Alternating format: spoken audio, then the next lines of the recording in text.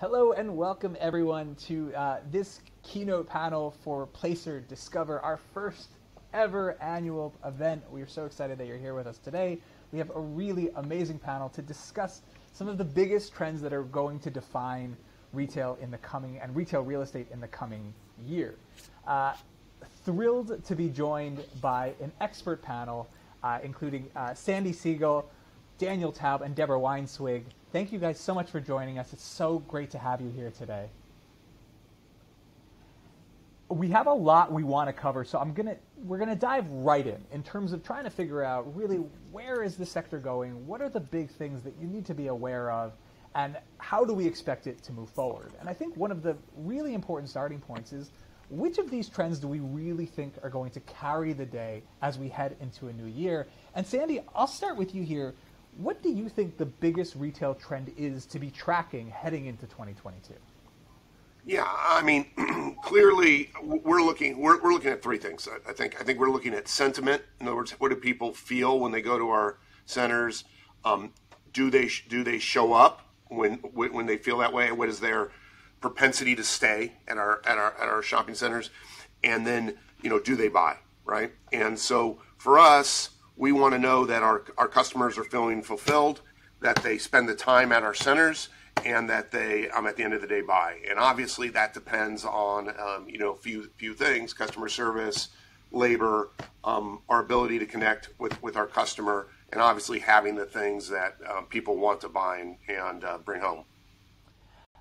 Daniel, same question for you. What is the big retail trend that you're looking at to have a huge impact in 2022? So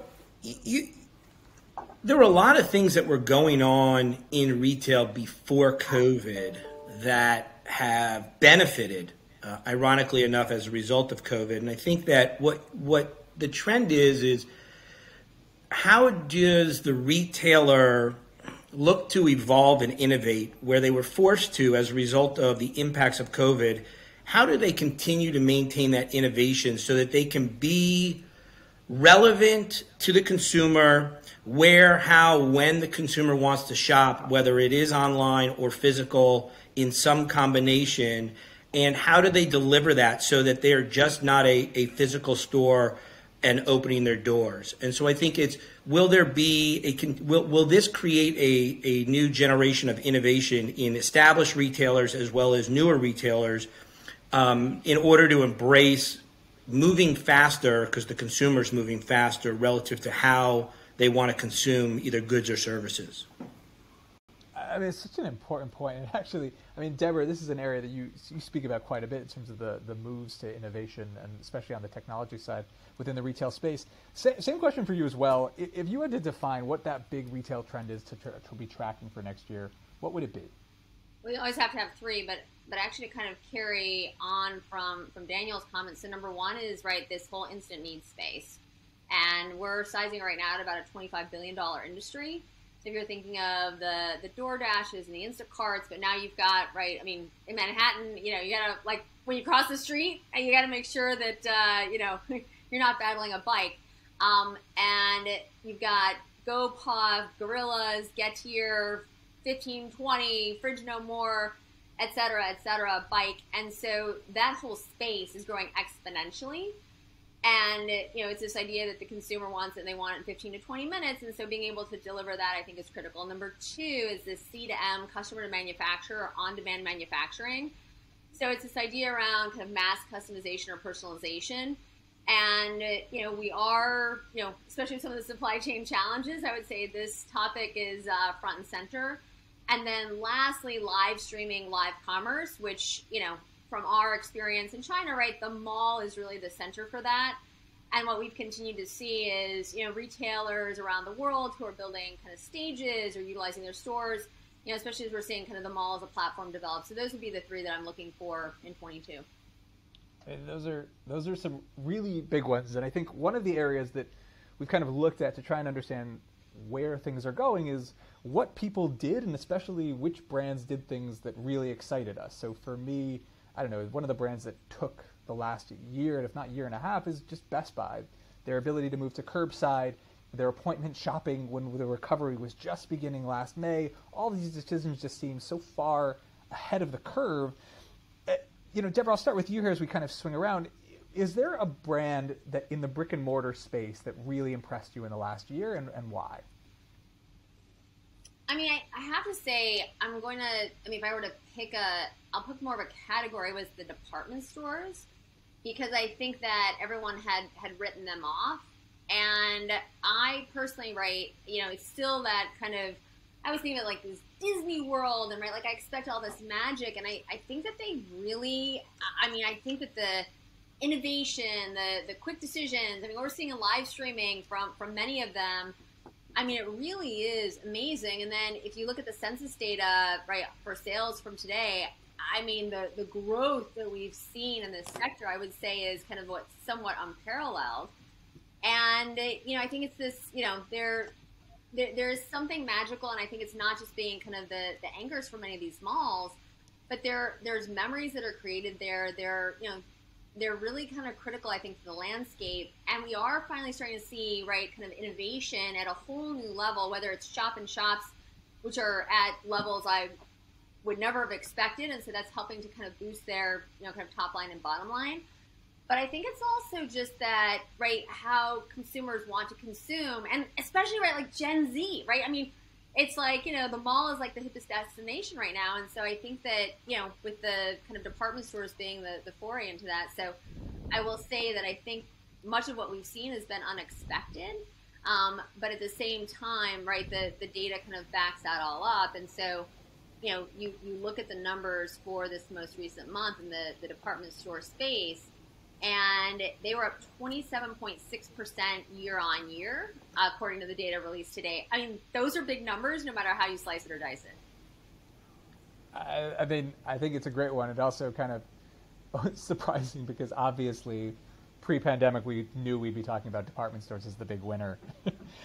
Sandy, same question. A brand, a chain that really impressed you in the last year, and what did they do to do that?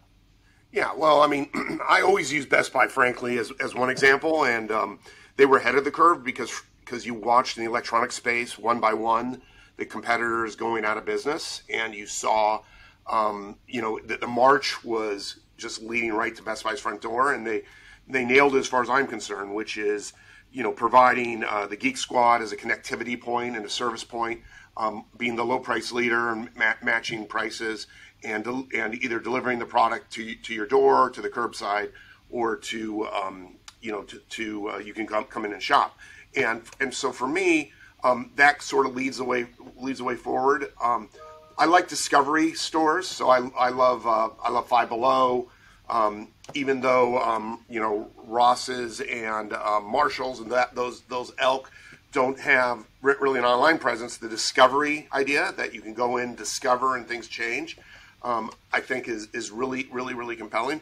Look, what I look at is, does the brand inspire both the head and the heart? Okay, and do you feel a certain way when you're there? And to Deborah's point, I think memory making is something we do in physical retail, which you don't do online. I think that the brands that take advantage of that are the ones that are going to succeed. That's a fantastic point, and I'm happy someone agrees with me on a brand to like. Daniel, same question for you. The brand that really kind of inspired you this year.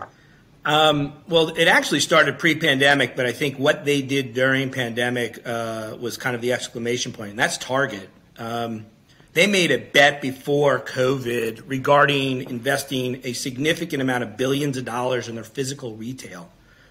Excuse me. Which was paying off huge dividends before COVID and actually benefited them as it relates to making the stores more appealing, redesigning the stores, playing to how the consumer needed to shop and or return, pick up online, buying in store, creating multiple small store formats to reach different targeted audiences, with a really robust utilization of data from a supply chain management in order to make sure goods got to those locations. I think that those, both before and during, were probably some of the more impressive and forefront relative to both physical and online. And I think that they moved, for a chain so large, they moved very quickly throughout the pandemic. And their variety of goods and their if you look at the breadth from grocery to electronics to physical fitness equipment, et cetera, they really touched on where the consumer was looking for certain types of goods and services throughout the hardcore part of the pandemic. Ethan, if I may jump in on Five Below, I think that was a really interesting one to bring up because they actually were deemed essential, but they decided to close so that they could kind of, get everything, their house in order. And when you think about that from a decision perspective, I mean, there were a lot of interesting things during the pandemic that really stood out to me because then when they kind of opened, they were able to hit the ground running. I think it actually has been to me as I think about the company, probably completely changed their longer term trajectory, not just their shorter term one. Don't you think, Daniel? Spot on. It really was, having spoken with a few of their real estate people, it really allowed them to refocus on the operational side of the business, but also what their plan was going to be working through it. And they've gotten back on track probably as fast as anybody else from a real estate perspective relative to their rollout, and they're continuing to expand their business as well as great merchandising and operations on the retail side of it. I think that the important point is that with all the brands we're talking about is really decisive decision making, a clear idea of what they wanted to accomplish, not kind of waiting it out, but having a real sense of what they were looking to do. And, even Daniel, to your earlier point, we talked about, innovation as one of these key themes. And you think about how much Target, Best Buy, others invested in these ideas that paid off so much during the pandemic.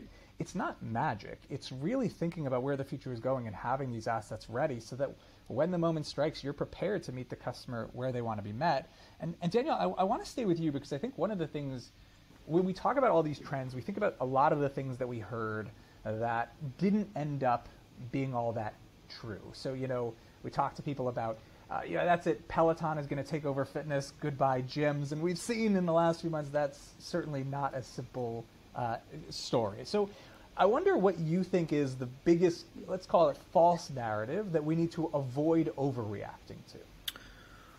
I think it's a pre-pandemic one that the pandemic accentuated, which was that we are moving in masses to moving from traditional physical retail consumption to an online only world. I think that while certain online benefited as a result of our limitations in terms of where and what we could do, I think you've started to see that revert back more to the norm in terms of what our pre-pandemic shopping behaviors were like for most categories. And the reality is that the data, and Deborah can probably speak to this best out of anybody, the data shows that there is this harmony between physical and online. It's not an either or. They're not working against each other. In fact, they work much better when done well and execute well. They actually enhance and rise the tide for everything for the brand if they can do both of those in harmony. So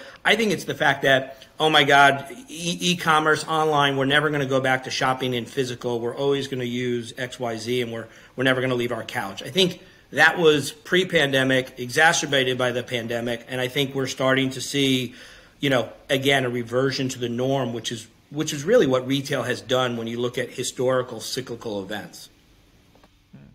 Deborah, same question. Is there a trend that you think has been overhyped and likely to regress back? Overhyped. I think if anything, there are some that are underhyped. So if I can take the other side, right? So, I'm going to I'm so obsessed right now with live streaming because I still fundamentally don't understand how we have an industry that's $300 billion plus in China and we're going to be lucky if we're kind of $10 billion here this year. And the reason it's such an important category, first of all, it's phenomenal for kind of physical real estate, right? And it's a new channel, right? There's kind of offline, online, and then there's live streaming. And this is basically bringing e-commerce to life, if you will, in a physical environment. But returns are reduced 50%, right? Because you can ask the influencer, KOL, whoever's on the other side, the host, co-host, kind of about the product, the color, the fit, the this, the that. And so that's number one. Number two, it allows you like this whole new kind of discovery mechanism. And then number three, if we think about kind of the opportunity for kind of you're literally starting to bring the mall or bring physical to life in a whole new way. And what we've seen is actually in Sweden, there's one of the platforms called Bambuzzer. They literally have partnered up with several malls. So basically, you order something, and then if you physically go and pick it up, they give you a cup of coffee. And what they've seen, it's amazing what people value that cup of coffee at. But I think it's like the little stuff that gets people to go into physical. It's just sometimes they have to be reminded. And so I think that is a very kind of underhyped opportunity, and one I think that, whether it's exponential in 23 or 24, I think there's still some of it is the foundation that's being laid. But I do feel from a physical perspective that, we're starting to see actually some malls who are hosting events. I couldn't be more excited. Sandy, same question. Is there a narrative that you've seen that you are not getting caught up in and looking to avoid, I guess, buying into over the next year? Okay. Well, I mean, I've heard the retail's dead, so I'll pick up on Daniel's point, and this retail is dead narrative. Any of us who've been in this business for multiple years we were in the narrative when when big box was going to, kill everybody, and Walmart was going to kill everybody, and the internet's going to kill everybody, and COVID's going to kill everybody. And the reality is, COVID actually proved would provide the opposite argument. COVID provided that even if you raise friction to the level that you'd be safe at home, but you'd be much more at risk if you went outside, large numbers of people, dramatic number of people still went out and shopped. Okay.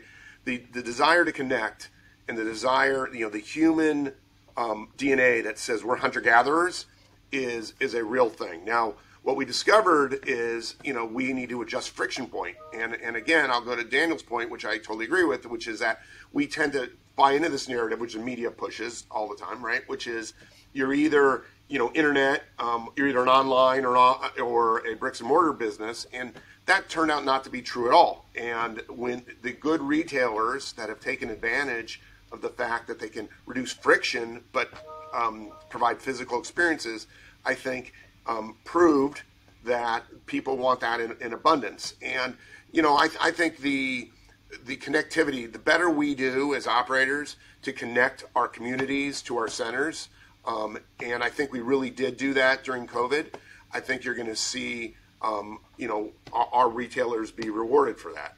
So, now look, I'm in the shopping center business. That's all I've done my entire life. So you could say I'm a little bit jaded, but because of Placer and other data we have, this is what's shown us. People, when given the choice, will go out and shop. I mean, obviously, we clearly agree with that sentiment as well. I think one of the things that you touch on that's so important is this idea that, and Daniel, I think you used the terminology effectively, this idea of the harmony between them. I think we have done this very strange thing, and there's a brand or two that seem to be following that narrative that these are separate entities, as opposed to multiple channels to create a better ultimate experience for the customer and to make things better for me throughout my life cycle as a customer of a specific brand. I think, we think about a year, though, that was so defined by uncertainty. I think, it's interesting, you bring up this point, Sandy. One of the things we looked at that we thought was really interesting was, amid the talk of offline versus online, these digitally native companies expanding their offline footprint really significantly as a key mechanism to their future growth. I wonder if there was anything that really surprised you, and Sandy, I'll start with you on this one, that really surprised you within the retail landscape over the last year. Well, I mean, I think a few things surprise us. I mean, to your point, by the way, you only have to look at the biggest retailer, online retailer in the world is Amazon, and see their commitment to building bricks and mortar stores to realize that someone smart who's pretty vested in one business understands that there's a connectivity to a bricks and mortar world. And I think we're seeing that in real time. I think, I would say it surprised us, although, it's an interesting thing. If you look at the success of the dollar stores as an example, okay, the grocery stores, you could sort of understand. The dollar stores, you'd think they only served as, you'd think they would have only served as substitute grocery stores because that was the intention. But people went there because they wanted to shop. They wanted to go out and they wanted to spend time not in their house, okay? And they wanted to gather. And we saw our traffic at our dollar stores go absolutely crazy, even sometimes rivaling what was going on in our grocery stores. So, I think again, and you kind of hear the theme. I think discovery is a big part of what we want to do. And look, when you online, we talked before. I have a puppy and I want dog food. Once I find dog food, I can buy it online. I can deliver it to the house. Okay, but to go ahead and take the dog and buy the collar or buy something that's more personalized or individualized, I'm going to the store, and that's just something that connectivity is super important. And that's why if you look at take PetSmart as an example, they save themselves off their online business. So you're seeing that connectivity as when retailers use it properly as really very heavy coexistence. It's a really important point. I completely agree. I think also, a shout out to our friend Steve Dennis, because we did use his harmonized retail terminology quite heavily. So Steve, we're always thinking about you, and thank you for figuring out how to express that as effectively as you have. Daniel, I want to ask you the same thing. What was the big surprise for you in the last year from a retail perspective? I think it actually wasn't a retailer or the real estate. I think it was the consumer, quite frankly, which was we went, virtually shut down, and the rebound of the consumer, I think happened faster than anybody would have anticipated. I think to Sandy's point, if you've been in the industry and you've gone through cycles, we do rebound and we recover, and in many instances, we've learned lessons as we come back bigger, better, and stronger. I think the fact that we rebounded as quickly as we did, especially in certain categories when, depending upon where you were geographically, between what was open and what wasn't, weather and other conditions, I think it was the return of the consumer was a lot faster. And therefore, I think it caught a lot of retailers off guard, in conjunction with a lot of the other issues that we're facing. Most importantly, or most noticeably, is the supply chain. But the biggest surprise for me was how fast the consumer came back. We knew there was pent-up demand, but I think the speed and the velocity was what surprised me the most. Deborah, for you, what was the big surprise? Well, I'm going to pick up with, kind of what was just said is around supply chain, actually. I think that, as we were starting to see things, I would say, less than stellar, that retailers didn't move faster to either secure warehouse space, drivers, I always call it kind of like cotton field to consumer and every kind of node in between. And, who would think that we'd be coming into a holiday season right off of a, kind of a crisis, with not having enough product to sell. And I guess, I am predicting as of now we'll have the greatest gross margins that we've ever had in retail history. But at the same time, if there was more product available, I think we could be selling more. And also, I think that, the other surprise is just how long this is taking to, kind of right itself. But in some cases, right, these MFCs that we're starting to see show up in some of the malls, and, this, I would say the whole, like, BOPIS, curbside pickup, new ways to get the consumer to consume, and some of the technology that's there to support it, I feel like that is, and even just how the malls, right, they were so fast in terms of, kind of allocating parking spaces and, kind of around GPS and whatnot. I just feel like, we've made it more experiential, even if it's just how we pick product up. And, I mean, Kroger years ago used to have pickup windows and drive-thrus and whatnot, and, kind of those went by the way of the, like, horse and buggy whip. But I think that, right, we're starting to see that come back, and I think it makes it more fun. And, I just worry right now that, there's enough on the shelves. It's a very good thing, a real thing to be concerned about, and I think that kind of this supply chain improvement is a really important piece to be following. We got a great question that came in about, and Sandy, this is based off of your point on discovery as the core when you're thinking about brick and mortar retail. And they asked, if physical locations are about discovery and connection at their core, what can retailers do to improve the customer experience in those stores? Yeah, I mean, look, I think the number one thing is removing some friction, right? So I think we got the positive and the negative. Where we have the positive is, how do you, what do the people that work at the store mean from a connectivity point to the customer? Okay, and I think this is something I'm very concerned about. I'm actually more concerned about the labor issues than I am about the supply chain. Supply chain will work itself out. Labor issues, I'm actually very, pretty concerned about. So we spent a lot of time identifying who the people were who worked at our stores and making sure the community knew who they were and that they were local and everything else. So what's that connectivity mean? And then how do we take them through the store to, have them understand what the offerings are, and then reduce the friction for them to buy those items and get out the door. This is our number one opportunity or our number one threat. Okay, the opportunity again being long-term connectivity. This is a store, it matters to the community, it cares about the community, it's part of the community, and I make memories at this place. And then, how do I avoid the customer being disappointed, treated poorly, not recognized, and going there and not getting what they want and saying, screw it, I'll just go home and I'll shop online. So I think that sort of grosses it up a bit. No, I think it's a great way of looking at it. I think it's an important way of looking at it. Daniel, I want to go to you for the next question, which is, obviously our perspective is always data, right? And a lot of what we're talking about throughout this kind of Discover event is how is data being better used? How can we use it more effectively? How do you see data changing the retail real estate ecosystem within kind of the coming year? Wow. Well, I think there's so many things that, again, were started pre-pandemic. Some had to pivot during as a result of the pandemic in order to make sure that their businesses could exist and survive.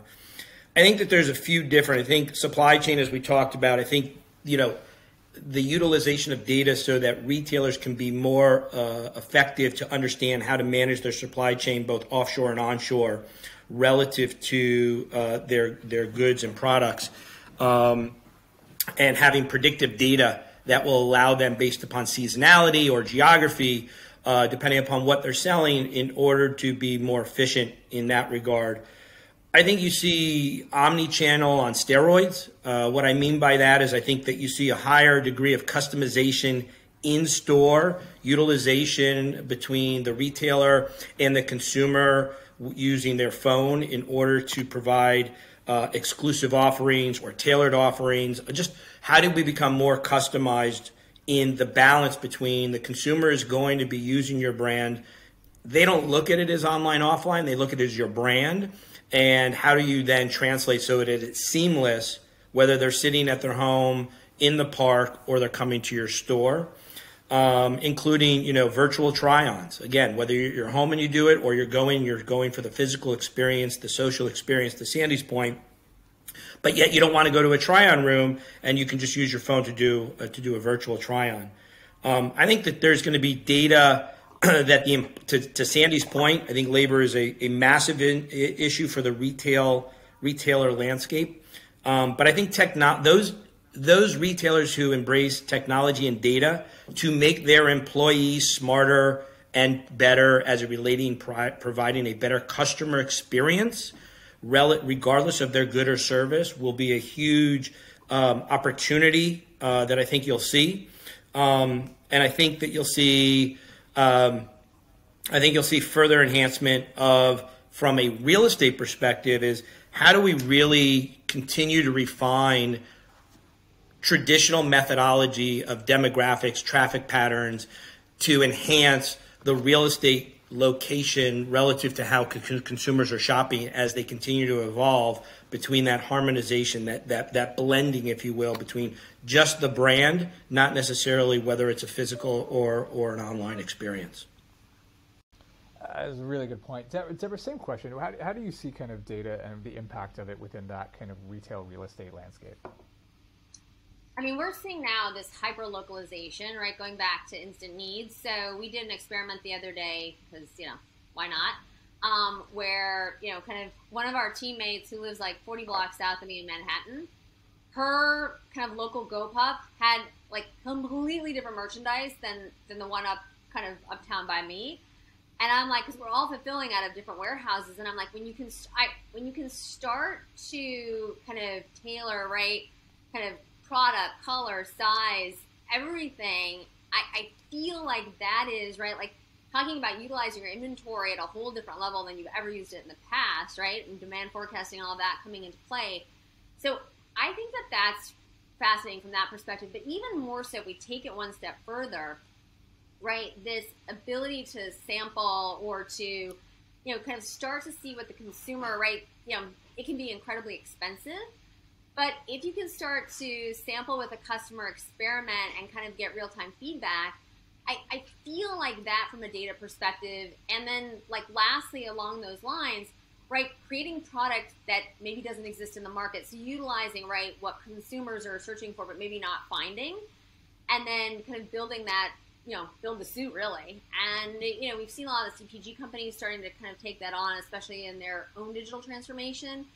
So I think that, the pandemic has really pushed people, kind of to think about, right, in an ideal world, what do they want from retail? And I feel that while the labor shortage is obviously kind of a lemons, the lemonade might be, right, more automation and a speed and better utilization of inventory than we've had before. I mean, all one needs to do is look at Japan, right, with their, I would say, critical labor shortage and some of the changes they've made. And, we all have a lot to learn from each other.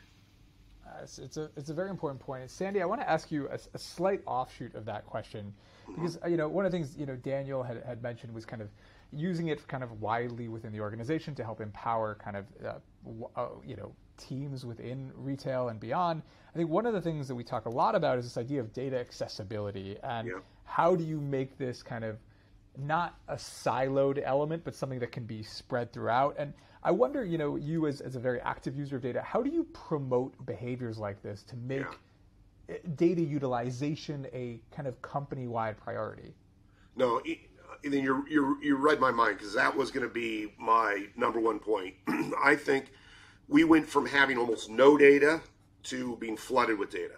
Okay, and this has happened in a relatively short period of time. You see it in the prop tech space, and as I think I started as a programmer, and I'm very data friendly, but what I realized was data siloed is really ineffective, because there's only so much you can do. And if you go to Deborah's point of hyper-localization, there's only so much an executive team can do to pick every micro market and apply it. And so I think there's a couple things that come to mind. First of all, I think the role of our property managers and our store managers needs to change, and I think that's going to involve compensation and training.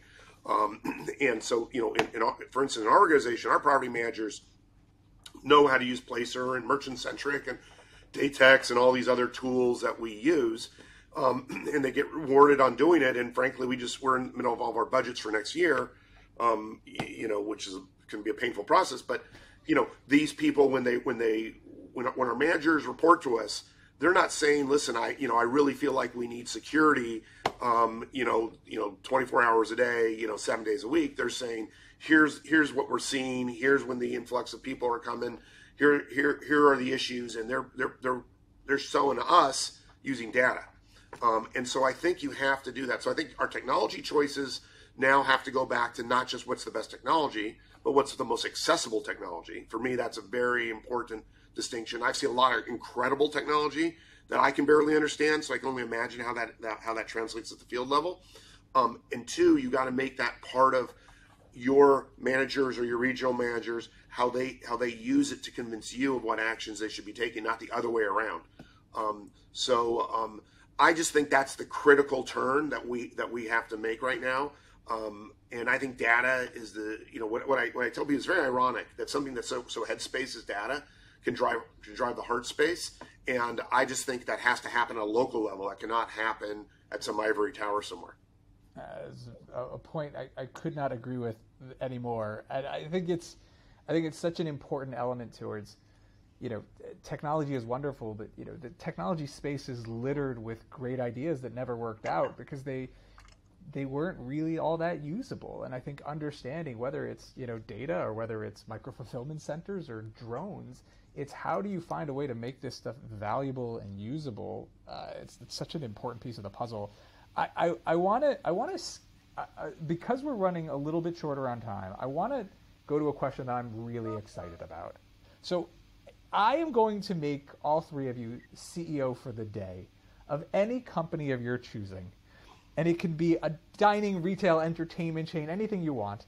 And you get to make one big decision. And I want to know what it is and why. And Deborah, I'm going to start with you. You're CEO of any company. Which company? What do you do and why? I think that the customer response. So I would pick any restaurant chain, and what I would do is give away whether it's free fries, free burgers, free this, free that, and I think about a loyalty program. And if you get the free fries, you have to give them your phone number or whatnot, because I feel like there's so much that's given away, right? And we never kind of going back to data, and I feel like it's, I don't know if I want to say it's like worse in the restaurant industry where there's greater opportunity is probably the kind of right way to phrase that. But I feel like, right, because I want to know when new products come out, and I want to know if there's a special on something in kind of the restaurant world. And I also feel that this kind of interconnectedness, I definitely did not appreciate that between kind of retail and restaurants in like a mall setting until the pandemic. And we worked with many kind of landlords and REITs outside the U.S. because consumers would go to that mall to kind of, oftentimes to eat, and they'd shop, right? Shopping wasn't, and so we started to kind of think about kind of how we could put together, if you will, products that they could order on the food side so they could still have a taste of this restaurant or that, and to also support the restaurants, when things were closed. But I really started to think a lot about the loyalty around the restaurant industry, and that we haven't even scratched the surface, which I guess is like the opportunity. And that I think, so I'd say I want free stuff, and I want a loyalty program in the background so that there's an opportunity to develop deeper, better relationships with consumers, but ultimately to make them aware of what's happening with their favorite restaurants over time. See, I would do pretty much anything for free French fries, so I'm totally in on that idea. I'll go next. Daniel, you again, CEO, any company you want. You get to tell me the company, tell me the decision you're making and why. So when I got the question and I was thinking about it, for some reason I automatically said Amazon, because they're the 800-pound gorilla. There's a lot of runway, a lot of opportunities, a lot of different ways to play the physical side of the retail. But then, as I thought a little bit more, it became very clear to me, and this is motivated really selfishly, having grown up in Southern California, I'd be the CEO of In-N-Out Burger. I would methodically, but a little bit faster than they have, I will expand across the country, in that their loyalty factor is probably as high as any retailer is in anywhere. They deliver a phenomenal product. The menu has barely changed since it started, I think, in 1953. So they've kept it simple. And there's a huge market opportunity for them to grow, even though there's some really good national and regional burger chains out there. It's simple, but I think they've proven to weather a lot of storms, and I think that they actually provide a great customer experience with a great product, and they keep it very simple. And so for me, it became very easy. In and out, and the first one would be here in my backyard. It's nice seeing people's dreams come out in the open. Sandy, same question. CEO of any company within the brick and mortar space, what are you doing and why? Yeah, look, and maybe this is a little Pollyannish, and this is not particularly, specific to any one retailer, but I would say this: if we learned something in the pandemic, is the codependence between the owner of the shopping center and the tenant that's inside the shopping center. And what's interesting is somehow we have this sort of adversarial relationship I think COVID helped break a lot of that down. If I was a CEO of a retailer, I'd realize that I control what's inside my space. I need a really good relationship with the people who control the outside of my space, and there's many opportunities for collaboration. I would focus on the landlords who are willing to invest in that collaboration. Two, I would actively engage, because often those landlords know the community better than especially if you're a big chain of the retailer. And I'd find better ways to coexist. In the old-fashioned idea of what merchants associations and other things used to be, I think there's a huge opportunity there for data sharing, for event sharing, for the opportunity to extend your front door past your physical front door. And I would look for those opportunities. I know a CEO of we have 90-something shopping centers. That's been my goal, to work with retailers, but sometimes it's a hard nut to crack. I think COVID showed the dependency we have on each other, and I'd like to see that extended going forward. Great point. I think there's also this element of, to go back to what we were saying about data improving accessibility within an organization, it also removes barriers externally as well, because when you can have third-party data, it's not this prisoner's dilemma game of hiding everything. There are things that are more out in the open. You can have a different type of conversation. I want to get to kind of the last question. We only have a few minutes left. And Sandy, I'm going to start with you here. When you are at your absolute most optimistic, what does retail real estate look like in 2022? Yeah. Look, I'm super excited about retail, okay? And I'm super excited about this convergence. I don't look at, there's this discussion is, online friend or foe. I think the access to data and the real-time access to trends and how things are happening in more real time give retail the most amazing opportunity to open up our channels. So for me, I say, okay, I got a restaurant, and the restaurant used to only really 80%, 90% of its business came from people who walked in and sat down. And now that restaurant learned how to deliver, have a delivery system and a much better pickup system, and has really now have multiple channels. So I could see many ways where people can leverage the store, where the store now becomes the warehouse. So now it becomes easier for them to do online fulfillment when that's what the customer wants, and actually bring the store to someone's front door, which then encourages that person to come back. So I see, a pretty good opportunity to increase our volume. Now, counterbalancing that, of course, is going to be, can these retailers execute? Some will and some won't, and they'll be the land of the lost, right? And so we'll have those people. But I'm super excited that the trends are going the right direction for retail to really be a great growth story. And I think, I could see that moving forward based on some of what we went through COVID and the pandemic. Amazing. Daniel, same question. You're most optimistic. What does retail real estate look like next year? To echo Sandy, look, I'm a retail bull. If you look back and you use history as a guide, we are a social consumption based society. That is in our DNA. The macro environment sets ourselves up for a very strong 2022. Retail is an evolutionary asset class, and there's always winners and losers, and there's going to be more losers, and there's going to be more winners of retailers who exist today and retailers that we don't even know about today.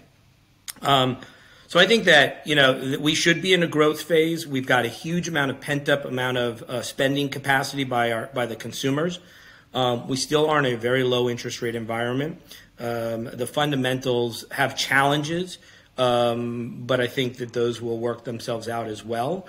But most categories benefited operationally, technologically, and through innovation as a result of having to address and having to deal with COVID. So I think 2022 has the ability to grow faster and better than we ever thought, with some winners and losers, both in terms of retailers and retail asset classes. Because there still are challenges, but that's the dynamic nature of retail. But retail 2022 should be a very strong year, building off of hopefully what will be a very strong holiday season based upon all the estimations and predictions. Agree completely. Hopefully we bring 2021 to a close with kind of a boom, and then that just drives straight into the next year. I want to thank Daniel Taub from Marcus and Millichap, Sandy Siegel from Newmark Merrill, and Deborah Weinswig from Coresight. Thank you so much for joining us. Thank you all so much for being here for this panel. And enjoy the rest of the event. Have a wonderful I hope you enjoy the rest of the panels. And thank you so much for joining us today. Thank you.